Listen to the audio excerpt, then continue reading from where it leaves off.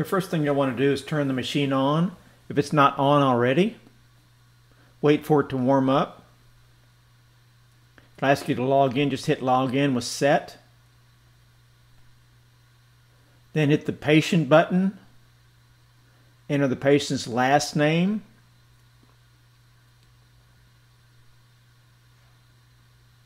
The first name.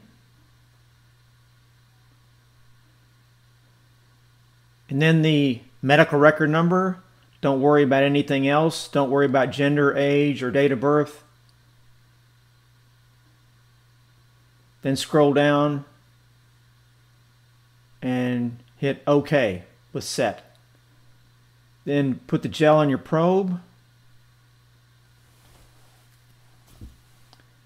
Image the bladder longitudinally.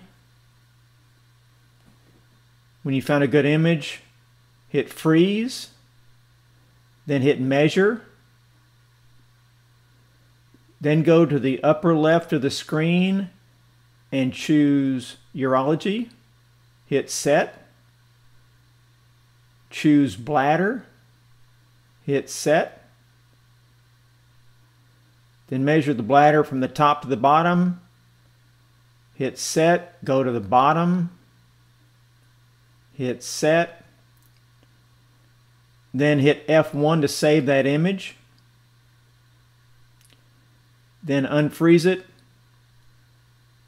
Turn your transducer transversely. Image the bladder transversely. When you've got a good image, hit freeze. Then measure, hit measure. Measure the width of the bladder. Go to one side, hit set. Go to the other side, hit set. Then measure front to back. Hit the front, hit set. Go to the back, hit set. That'll give you the height of the bladder. Then it'll calculate the volume for you. Hit F1 to save that image. Then hit end exam. Hit yes. Then drop that patient information box off and you're ready for the next measurement.